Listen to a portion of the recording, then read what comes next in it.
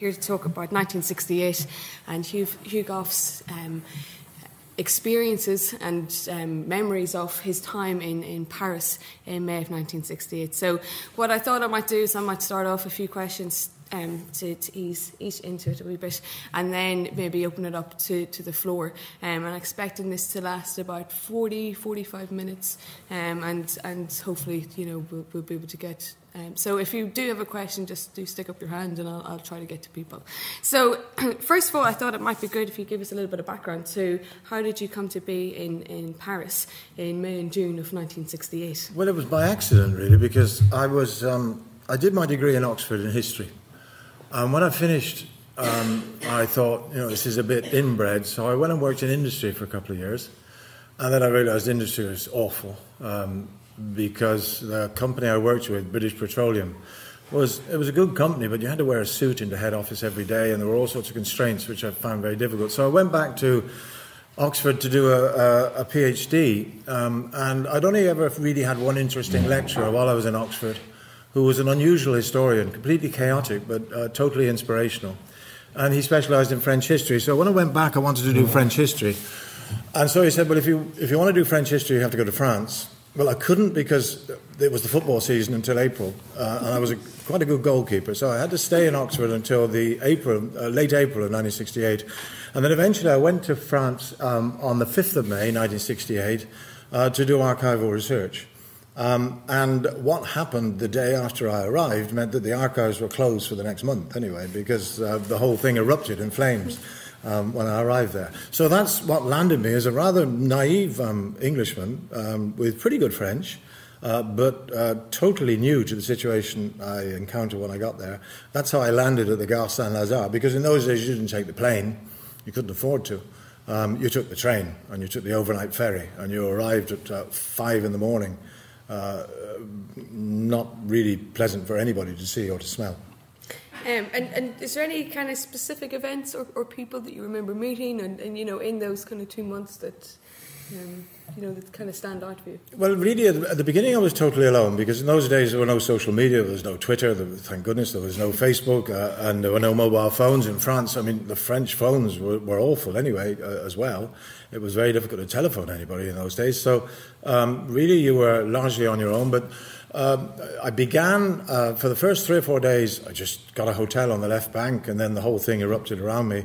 And then I had friends who I contacted who lived in the Cité Universitaire. Now, I don't know if you know the Cité Universitaire, but it's a campus to the south of Paris in which all the major countries have their own student hostel or student house.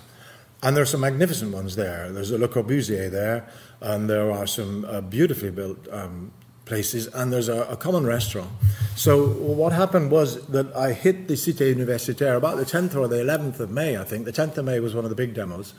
And then you found yourself in the middle of what was taking place within a microcosm within Paris, because all the separate houses then had their own student revolutions on the campus where we were, except my own. I was in the German one, and that was very disciplined. We didn't have any problems there. But the Cité Universitaire, so there were a lot of foreign students there who were, again, fascinating to meet. What was your experience of student politics before? Almost none. Student politics never really interested me. National politics did. I was a committed member or supporter of the Labour Party in England. But student politics, in Oxford, student politics were, they were there, but they didn't particularly interest me. So was there anything that you were reading at the time or that kind of informed any of your opinions or ideas about France or about May 68 or...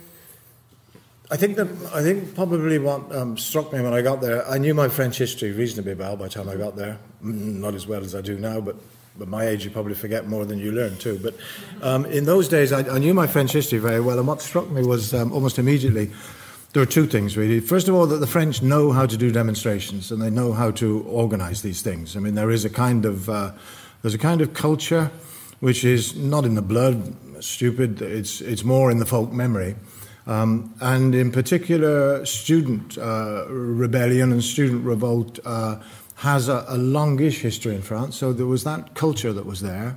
I suppose. And the second thing was, and we were mentioning this before we began talking, I was struck by as the thing unfolded, by the parallels with 1936. It was a big, the Popular Front, the events of 1936 in which the left gained power for the first time in France, or the Socialist Party did, and the pattern of street protest, and particularly of factory occupations, which was the second phase of the student revolt in France, because you're dealing not just with the student revolt, but a much wider social revolt.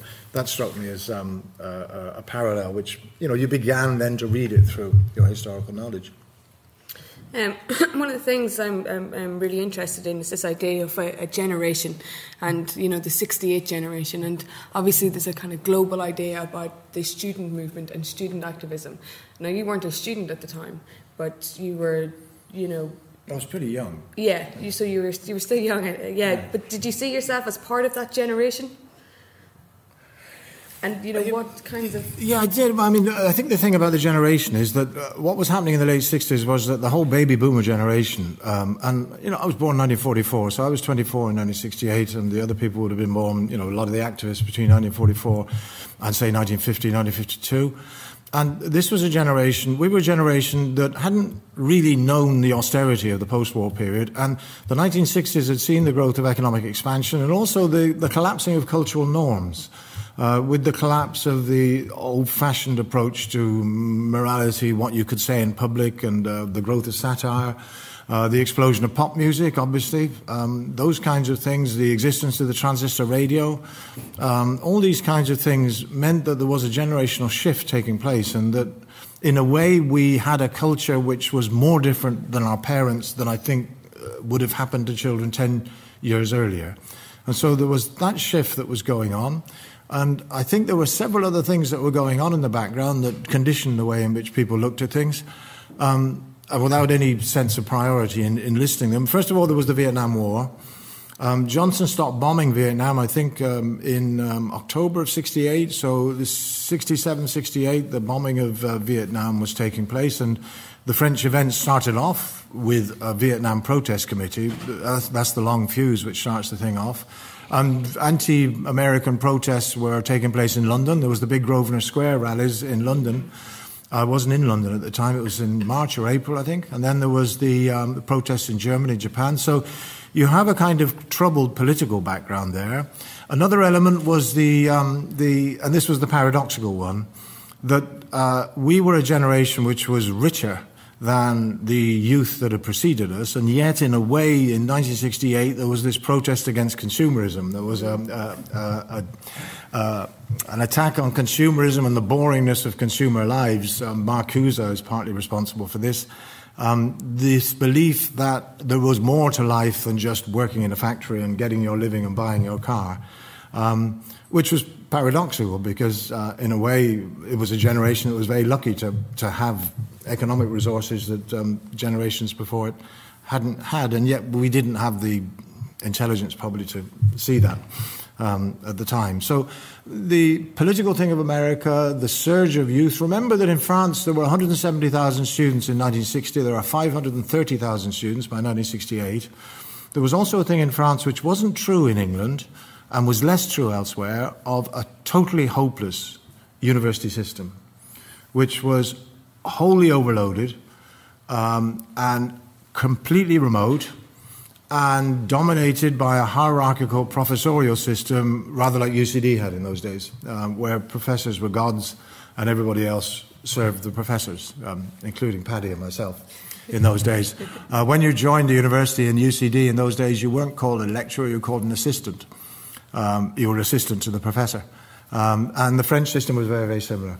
And so in universities in France, there was no contact with the staff at all.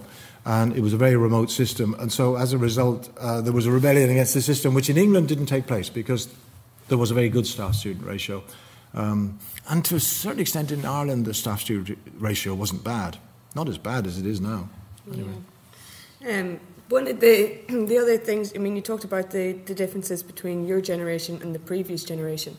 And one of the, with these kind of generational shifts, there's usually a conflict in particular with the previous generation. So, I mean, apart from those things that you mentioned, is there anything that where you're in direct conflict with the previous generation about? I'm not sure. I don't know. I mean, it's a long time ago. I'm not really sure. I mean, in a way, I came from a culture in England. England really began to fall apart in the 1970s with the oil crisis and the industrial crises and the mining crisis, all these sort of things. In a way, England in the 1960s was on the crest of a wave because culturally England was doing extremely well. I mean, it sounds trivial, but with pop music, there was a kind of optimism in the air and in fashion. The advent of the Labour government in '64, which was a bit of a fiasco in retrospect, but at the time, it seemed to be a good thing. So, in a way, it seemed to me that in England, the transition of generations was running more easily than in France. You see, the problem in France, I think, is partly related to the fact that France had a problem with Algeria, which is an understatement, the Algerian War, which had involved an awful lot of French young people as recruits, and that had come to an end in 1962. And it was ended by the genius of de Gaulle. I mean, de Gaulle was a highly intelligent political operator, but by the late 60s, de Gaulle was now an old man. He was sort of well into his 70s. And in a way, the political system in France was much more stagnant and much more remote, and in a way, as Le Monde, I think it's on the 1st of January 1968, I could be contradicted here, had an editorial on the state of the country, La France s'ennuie, France is getting bored. Which is a throwback to 1848. I mean, the French are very good on the historical parallels. When Lamartine, I think it was, said "La France s'ennuie," and there was a revolution that happened afterwards. So there was an element of political stagnation going on in France, which wasn't the case, for example, in America, where, I mean, after all, there was an American presidential campaign going on, which was highly active in 1968, with Robert Kennedy shot dead. And the Chicago riots in August. France, until May, was politically stagnant, and yet nobody could see what was coming. Sarah, you brought out particularly the whole idea of generational conflict as being something that was just struck me, Hugh, as you were talking there, the historical parallels with the other one. Was there any sense that, was there a generation that let's say the generation of '68 looked back to in all? Was it the revolutionary generation of 1848? Was it who were their great historical heroes? Can I say just one thing before I tackle that? There was a generational issue going on. Yeah, I remember on the 6th of May when there was a big student protest, and it ended up with an enormous battle on the Boulevard Saint-Germain, and as an innocent Englishman as I was, I'd never seen anything on that scale before, because in those days, nearly all the main streets in Paris were cobblestones, and people just levered up the cobblestones and hurled them at the police. And there were over 400 people injured that day, badly injured, with the stone throwing that was going on. I'd never seen a water cannon before. If you get wet from a water cannon, you really get very wet, and if you're close to it, you get knocked over. And there was a pitched battle going on the Boulevard Saint-Germain, and there was a fellow, he was in his 50s next to me, and he was cheering it on, and he said, the buggers deserve it, the buggers deserve it. So, even men in their 40s and 50s didn't like the police and the CRS in particular.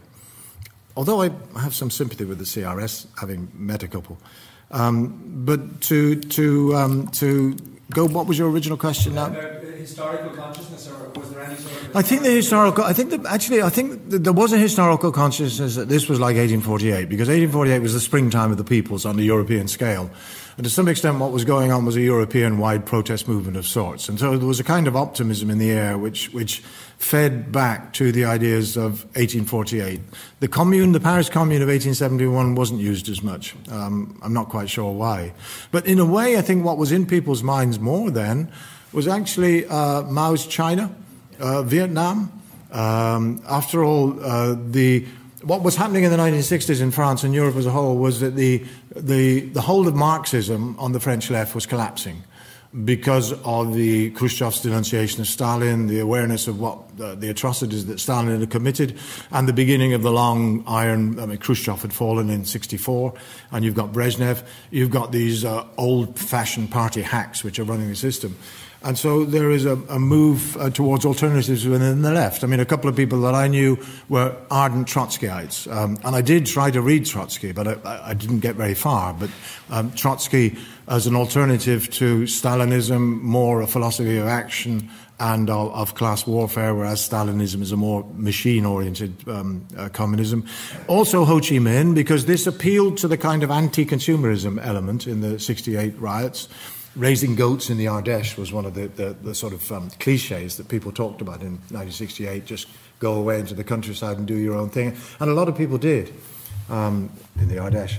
But there was an admiration of Ho Chi Minh and of Mao. You see, you didn't know what Mao was doing very well then. But this was the period of the Great Leap Forward, which was catastrophic in the end. And an admiration, if you like, of third world possibilities, Che Guevara as well. So I think those parallels were as important as the historical parallels for most French people. Is that fair enough? I think. Yeah. I can begin to see a parallel now with the thinking we had in the 60s in the left Republican trend, because and some of us had evolved, had distanced ourselves from what I might call the Stalin tradition. Yeah. And we wanted the Republican movement to rediscover Marx via Connolly. And we were kind of attempting to do a neo-Marxist analysis that led to an understanding of the national question in Ireland and the need to uncouple the way that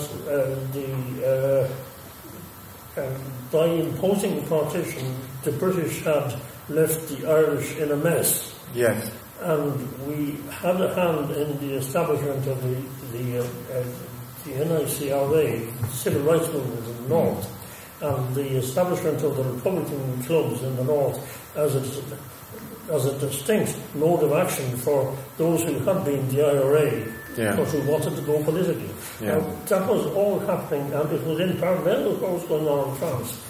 But we were looking at our own history. Yeah. And I see now more the link with the thinking in France than I saw this morning and yesterday, because of what you just said now. I hadn't realised that the French thing was had a strong historical roots in the way you suggested. They do revolutions at the turn of a hat. I just had the impression it was sort of it was extreme left posturing, and it didn't really have any local roots, but it has obviously. Oh, there were extreme left as well. But turning to Trotsky, the thing is, Lenin, Stalin, and Trotsky, all that area is an overlay of Marx, and Marx needs to be rediscovered and updated to the current situation. Well, when I came to Dublin, there were two Marxist bookshops. There was one in Townsend Street, and there was another one. There was a Maoist one, and then there was a sort of Orthodox Leninist one.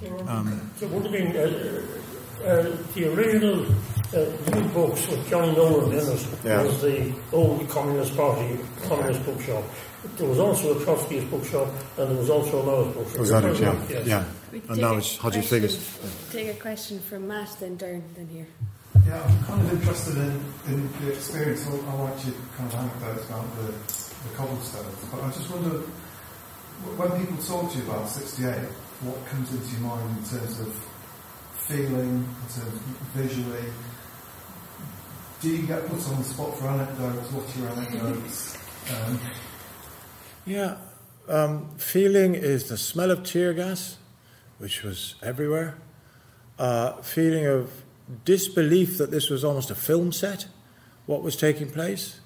Cars overturned, set on fire, grids ripped up from trees and set up in barricades. I mean, barricades hadn't been used in France. They'd been used in Algeria, but they hadn't been used in France since 1827.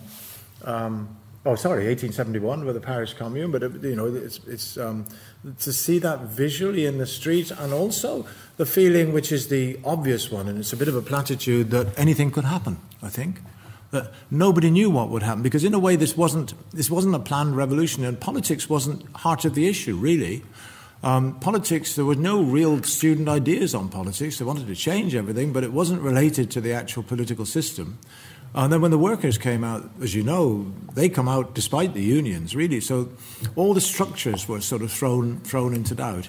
And so you were aware that you were in a narrative to which there was no known end. Now I'm older, I realise that these things never work, and you could probably foresee the end, which is the biggest right-wing landslide of modern French history. But that took a while. I had an interlude, you see. I left France. I had an interview here for a job. It wasn't meant to be here, but I got a phone call from my supervisor. It was telegram. You had telegrams in those days. It said, "Come back, Warwick, interview." So I had to... So I had an interview in Warwick, and you couldn't get out because by the 20th, everything was on strike. Nothing was moving at all, except that you could get a bus to Beauvais, which in those days was an old field airport with a grass runway. And I took off and I got into Lydd in Sussex. And I got to Oxford and I said, how do I get to Warwick? And he said, well, there's a job in Dublin as well. If you want, have a go at that. And I'd worked in Belfast for a year, and I said, well, I quite enjoy that. So I went to Dublin. And, you know, this is honestly true, and it reflects on me badly, but I was the only one who stayed for a drink afterwards, so I got the job. That was in May '68. And then, when I got the job, I then went back to UK, and I got back to France on about the 26th of so I had a little hiatus.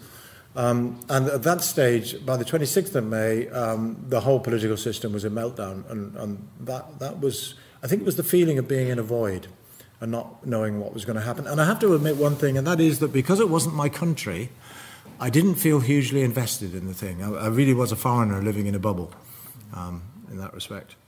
Before Darren comes in, can I just come in on one part of that, is that, you know, you talked about the disbelief and the feeling that you were in a void. When everything kind of, you know, ended in June of 1968, were you kind of disappointed? Did you feel as though there was, you know, a missed opportunity there? You know? No, I don't think so, because, I mean, the thing about 68 was that there was never really a defined end. You know, it was very difficult to see what any byproduct would be. The politicians tried to seize the initiative at the end of the month when Mitterrand said that he would be the next president. And Mendès France, who was a man of tremendous political respect in France, also volunteered to become part of the transitional takeover to sort of move out de Gaulle. And yet that never really seemed to be on the cards as I don't think, I didn't feel that it was at the time. There was a disappointment that it was over, because it was a kind of carnival.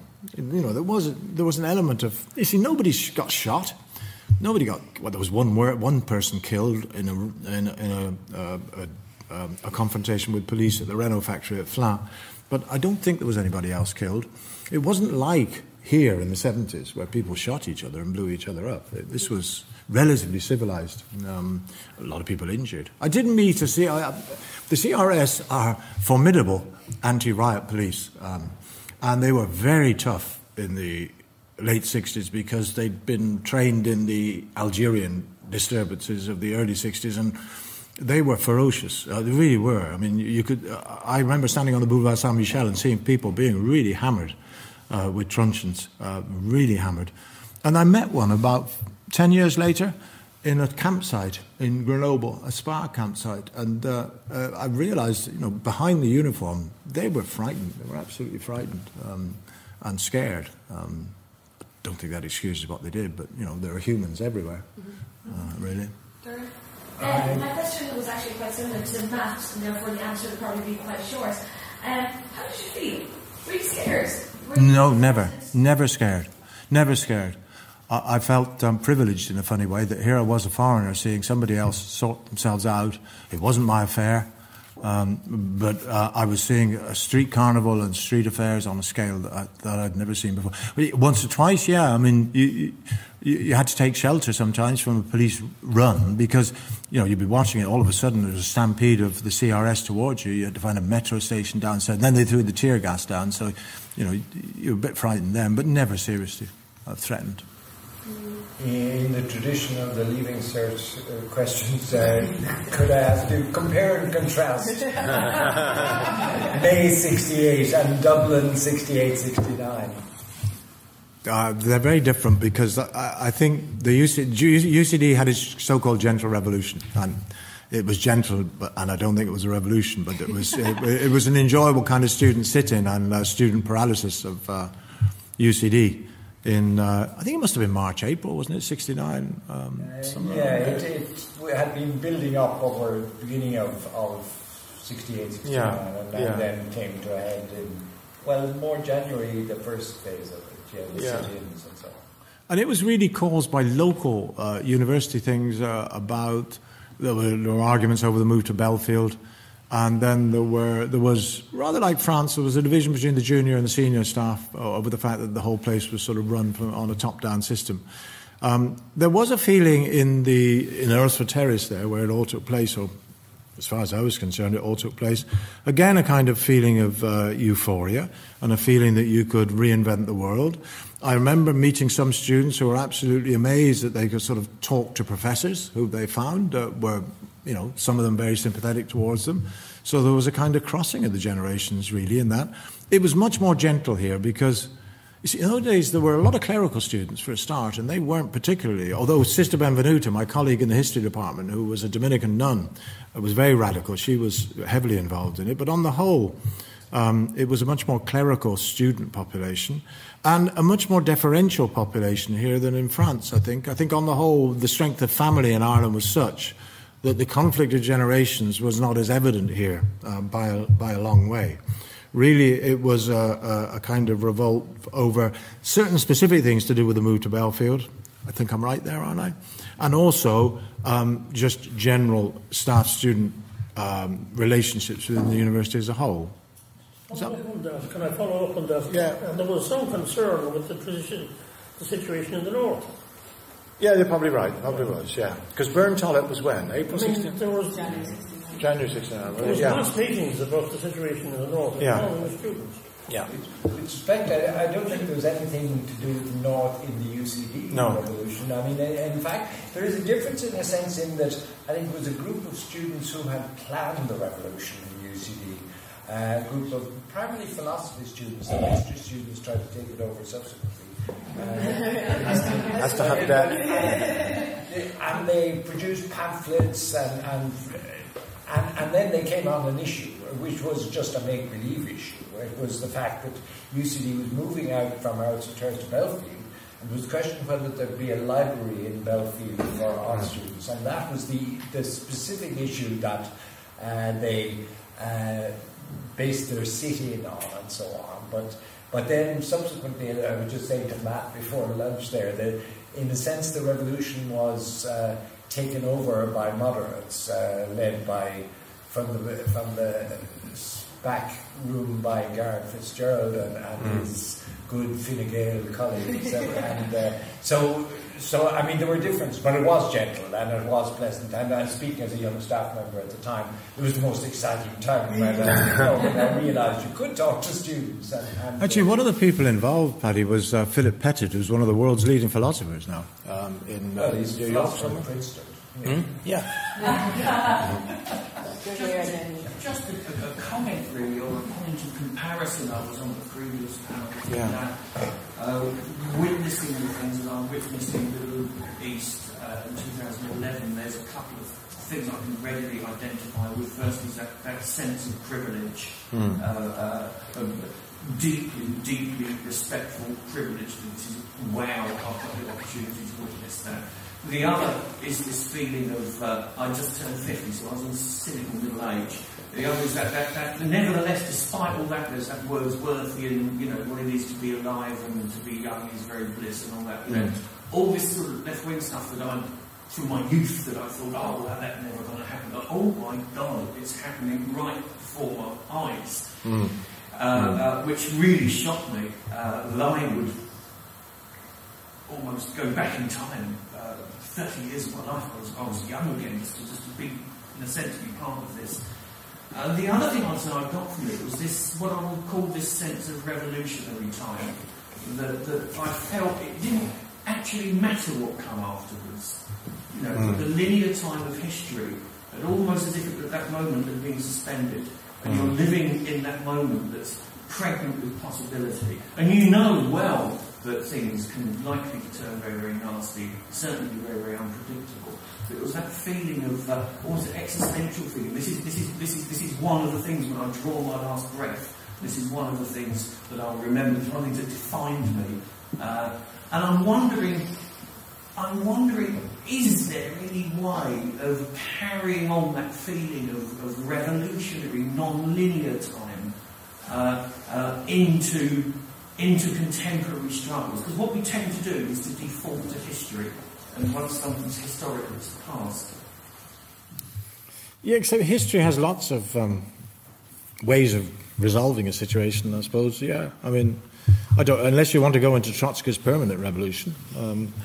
I remember one incident, though, when I got back, and one of the things that stuck in my mind, I don't know the exact date now, but there was, I think it was the 28th or the 29th, when de Gaulle vanished, and he went off radar. He was on the floor, really, in political terms, and it looked as though he was about to fall. And then the news came out, and it came initially on the radio. I heard it first in a cafe that he'd vanished. And he had vanished. You probably know the detail. He'd got three helicopters in, and he'd gone away. And he didn't even tell his Prime Minister. And he cancelled the cabinet meeting and vanished. And nobody knew where he was going. They presumed he was going to Colombey-les-Deux-Églises, where he had his base, and that he was going to write a speech of resignation. Nobody knew. But in fact, he didn't go to Colombey. He crossed the Rhine into the French army base in the Rhineland, and consulted with the paratroop general Jacques Massu, who he'd known from the Algerian days and had his friendship with. And according to the reports, when he arrived there, he said, "C'est foutu, Massu. It's buggered up, Massu." And Massu said, "No, my general. There's always things you can do." And apparently, the reports are contradictory as to whether he had his suitcases with him or not. But one theory is that he was going to give it up, and that Massu persuaded him to go back. The other theory is that he was the master of drama, and that he created a dramatic vacuum. And all around Paris that day, there were rumours as to where he was, what was going to happen, how the regime was going to collapse. And then he returned. And he made a broadcast at 4:30, I think, the following day, in which he said he wasn't going to stand down, and he dissolved the National Assembly, and that's what really stopped the whole thing in its tracks. And it was partly a dramatic act in 24 hours, a good Greek tragedy, I suppose, in a way, and also dramatic in the sense that he used radio, not television, to make his broadcast, which took you back to the Algerian days. I mean, he used his sort of 10-year history thing there, and also his command of the radio broadcast. It was a very dramatic sort of vacuum that day. Once he'd made that broadcast, there was a big demo organised on the right bank, and I'd never worked out whether it must have been organised and not spontaneous, in which they complained about the students and denounced what had been taking place. And that's when really the pendulum began to swing back. And it swung back very, very quickly. The Sorbonne was opened up again. Remember, the Sorbonne had been closed down, and the Sorbonne was opened up. The Sorbonne was a sight, actually, in those days, because when you went in, when the students occupied, it was a grand piano and jazz groups in the courtyard, and all sorts of left-wing groups having seminars in and around. It was a tremendous sort of, like a summer school, really, that was taking place. But that was opened up again in June. Eve? Yeah, no, I've just got a question about memory. I mean, you know, particularly because it's become such a momentous historical event. I mean, can you separate what you remember from what you read about it afterwards, or what you read in the newspapers? And you know, say for instance, do you ever come across letters or diaries from the time you read it? God, is that what I thought? Or, you know, are things that you don't remember, or do things suddenly come, you know, when you look at something on the television, does it spark a memory in your head that you forgot about? I just want to wonder, you know, if the relation between memory and what happens and what you read. I think that's a very difficult one, because you overlay your memory with all sorts of things, and especially being as old as I am, how far away it is. I mean, there's bound to be all sorts of kind of bits of transparency over what you're remembering. I think, and also because I taught that area too, I've had to structure it to teach it, and therefore I've sort of overlain my memory with the printed record, I suppose. You remember the smells, but the smells are one thing you remember all the time. I can remember screenshots in my eye of things that happened and of street scenes that happened. I can remember the feelings, I think, of Jesus is magnificent. I'm glad it's not my country, but I think it's magnificent what's taking place. That sort of exhilaration. As for following the whole political sequence, no. I mean, I was an avid Le Monde reader, and I still am. And Le Monde was pretty good at trying to put it into context in those days, but I wasn't good enough at French politics to understand all the niceties that were taking place. And I don't think a lot of it actually became comprehensible until afterwards, because a lot of it was still underground. And so to that extent, you know, you're planting things on memory. But I think that's a real problem, isn't it, with any... I'm not sure it's a problem. It's just something that interests me. Yeah. You know, as to whether because you know, that's just the way memory is. Yeah. You know, there's nothing you can do about it. It's not a critical question Yeah. for me. It's just, I'm just interested in how it works. Yeah. For you. I mean, Yeah. so for instance, like if you went out and smelled tear gas, like with it.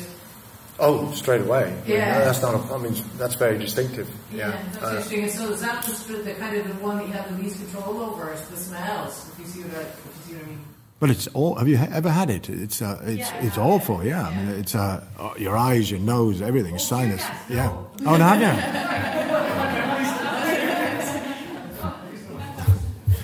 Well, we can arrange that. Another thing I'm quite interested in, Hugh, is this. I mean, you came back to UCD. You started working in UCD whenever you came back, and so then you had this gentle revolution, as you're saying.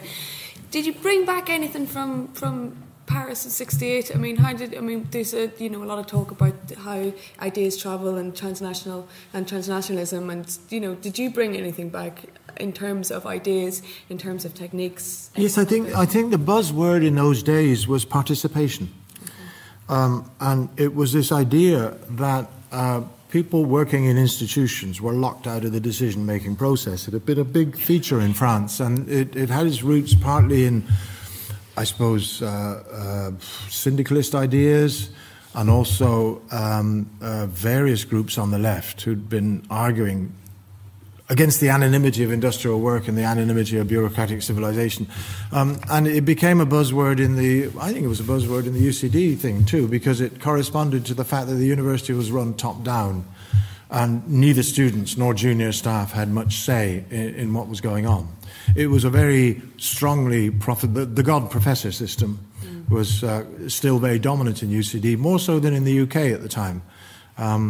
And so professors, I remember, for example, and you think this is trivial, but after the Gentle Revolution, we had an argument about the need to put into our contracts. In those days, you had an annual contract. You didn't have a contract for life. It was an annual contract, but nobody had ever been sacked, except for, I think, one alcoholic.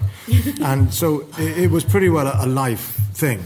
And there was an argument that we should have a proper contract, like other universities had. So they began drafting one, and the duty to do research was sort of written in. And a number of staff said, no, we don't want that in, because that'll mean the professor can tell us what to research on. Once it's in our contract to do research, the God professor will be able to say what you do. And at the moment, we can do research without it being in our contract, and the God professor can't tell us what to do, so we're independent. So there was that sort of wish for a participation and a more democratic form of university, I suppose.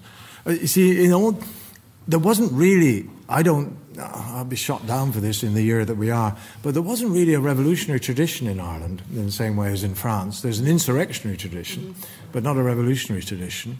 The universities really, and Paddy will kill me for this, but on the whole, Irish universities have been incredibly conservative over the years. They've been, on the whole, the intellectual wing of the Fine Gael party for 20, 30, 40 years. And so you didn't have that sort of student radicalism and that tradition, I suppose. Did it change the way you kind of wrote your history, the historiography, or that generation? How did this? I mean, you went on to research and write about the French Revolution. Do you feel as though that your experiences in May of 1968 changed how you read that, or changed perhaps that generation's way of reading? Something like the French Revolution or the Paris Commune. I mean, I think the thing had a big influence on a lot of historians. I think with me, actually, it just made me think that France was really rather a wonderfully interesting country, and I really sort of fell in love with it after that, much to my wife's annoyance. But it sort of confirmed me, I suppose, as a French historian. It made me realise that France still is a very historical culture, political culture. It's very aware of its history, and that has a big impact on it as well. So I think in those ways, in terms of actually my historical approach, I don't think it had a huge influence, but it did make me have to read all the left-wing theorists, because you really had to work out how Marx differed from Trotsky, how Trotsky differed from Bakunin's ideas that had become before. So you had to know your left-wing theology somewhat. I think we've got time for a couple more questions. Okay. This is a slightly obscure question, but in part 68 it has been cited by modern historians in particular as and you mentioned yourself in terms of the overturning of cars during demonstrations. The example modern historians give of that that was a deliberate decision made by protesters to tackle something that was visually very symbolic of capitalism. Would you agree with that, or would you say it was more opportunist? I think it's opportunist. I think it's building a barricade, and more of that. There were plenty of gestures against capitalism. I'm very remiss. I did have a number of these cartoons, and you can't see them from back there. I mean, some of the cartoons no, they're not cartoons. They're posters in 1968, which were many of them done from a design school where they ran them off. Are wonderful in their attacks on capitalism. If you like, you could do it with images and words more than you could by overturning cars, I think. And cars burn, that's their great advantage too. Frivolous comment maybe, but when I was 16 in school, I was forced to study peg stayers. In France, in the 60s and 70s, for sure, one of the books that was obligatory was Albert Camus' Strange. And to look back and contrast the philosophy of those two books. I mean, was the cradle being rocked in France by a different hand? Certainly than Ireland, yeah. I mean, Ireland in the late 60s was a very conservative, traditional place, I think. No, I think so anyway. It was, and it was very hierarchical in a way. It was a very, and so many students lived at home anyway that there was a strong sort of built-in conservatism in the place. And the ideological element was much weaker in Ireland, I think, largely because it had been shut out. French students do philosophy in their final 2 years of school. Irish students never have. And so there would have been a toolkit, I think, available in the French brain. Would have been a primitive one, but it would certainly have been there. Yeah. One of the strands that you didn't mention, which might have led to kind of quasi-revolutionary fervour in Dublin, was the Vatican Council. I mean, as you've already said, that UCD was dominated, or at least had a very large group of seminary students. Yeah. But in Ireland, the church was very conservative, but also held some of the most radical thinkers. I mean, one of the most public radical thinkers was Fergal O'Connor, who was a staff member in UCD as well. Yeah. And the Vatican Council sort of opened up, I think, for a predominantly Catholic country, where 99% of the students in UCD were Catholic.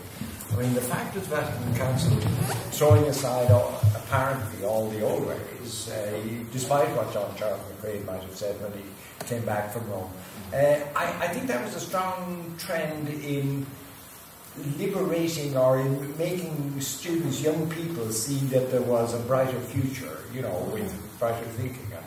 So that, I think that was a real trend that had an effect on young people's thinking.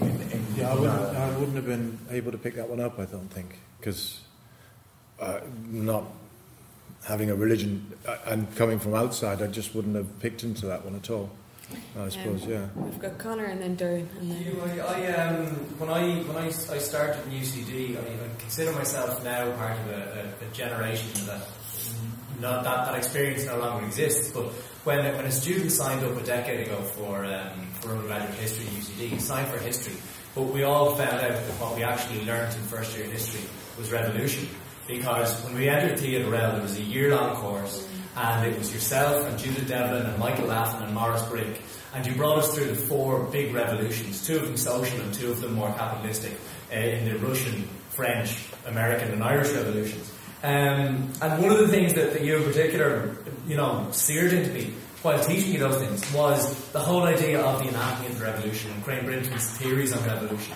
And whenever I look at revolutions and social movements, one of the things I always look out for is the counter-revolution and the Thermidorian reaction. Yeah. And I wonder, do you have any sense that after, I know you left Paris almost as soon as the dust was beginning to settle, but did you get a sense in, maybe not Ireland, but particularly I mentioned France here, did you get a sense of the counter-revolution that occurred in Paris or in French society more generally after that carnival excitement of May '68 subsided? I don't think I'd have any. I don't think I'd have any deep insights into it. To some extent, somebody said earlier this feeling that you hoped it would never end. That this was permanent, but you knew it would end because you knew that these things had happened before. I think that there was a feeling, certainly by about the 23rd, 24th, when de Gaulle made a catastrophic speech. I think it was on the 24th of August, and the stock exchange was set on fire on the 24th of May, and the stock exchange was set on fire. There was a feeling that, if you like, the momentum had been so huge that the right had stayed quiet and, it was just there. But people didn't know, if you like, things had by now gone so far that even moderates were beginning to push themselves to the right because they just couldn't see any reasonable solution coming out.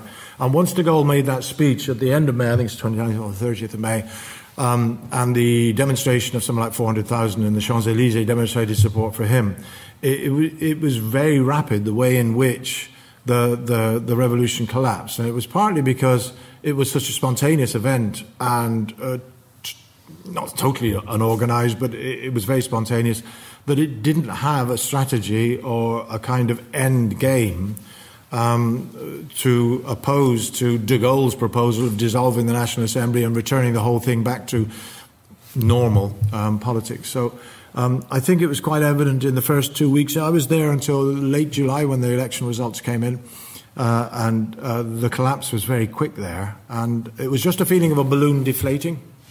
Really, very quickly. Last question for Drew. You've been to Paris to view archival materials. Yeah. You should try the archives. No, I couldn't get there. They closed. They closed on the 7th of May, and the Bibliothèque Nationale closed. Everything closed down. You see, general strikes began on the 13th of May. That's when the workers came out. Everything was closed. I mean, the metro still worked. No, it didn't. The metro stopped as well. We walked into the city centre. So everything was just dead. When did they start reopening then? They really began to reopen. Well, you see, the television stations closed down and the radio closed down as well because they were on strike too. So you really were deprived. Foreign radios was all you had. The return to work began just after de Gaulle's broadcast, end of May, early June. Sort of a gradual sort of trickle back to work then. So it was an eerie sort of sign. You could get cigarettes and you could get basics, but that was about all.